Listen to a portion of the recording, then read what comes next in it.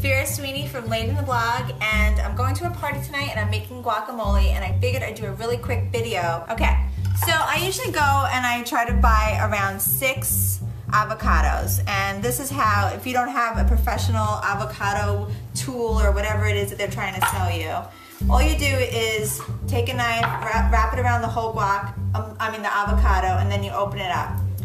To get this guy out, the seed, you just hit it and twist, and then the seed comes out, and you can throw that in the garbage.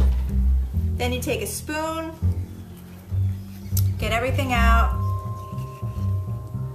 You're gonna get messy, just accept it, and repeat. Throw it all in a bowl, and I take a potato masher, and I just mash it down.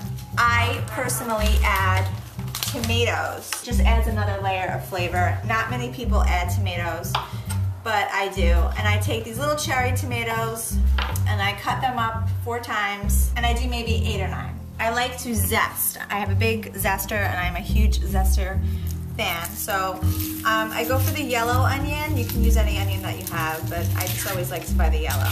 I like to add onion, garlic, salt, lemon, and cilantro. And actually, when you use a zester, whatever you're zesting, in this case the onion, it almost melts into the actual dish. So no one's gonna have that huge chunk of unexpected onion and they're gonna be upset about it. It's kind of just blended in, really nice and easy. Same thing with the garlic. I'll use 1 or 2 cloves depending on how many avocados I have.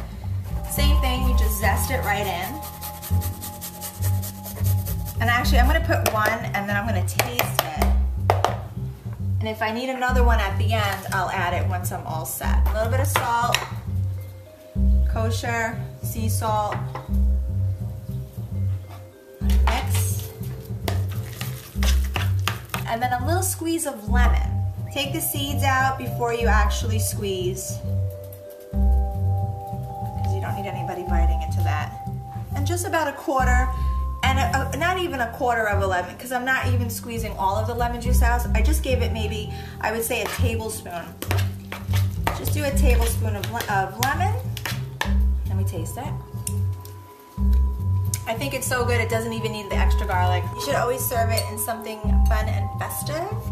So I thought the green would really kick off the red plate. Make sure you get everything. You're gonna top with a little cilantro. Cut up the cilantro. Sprinkle it on top, and voila, you have some good guacamole.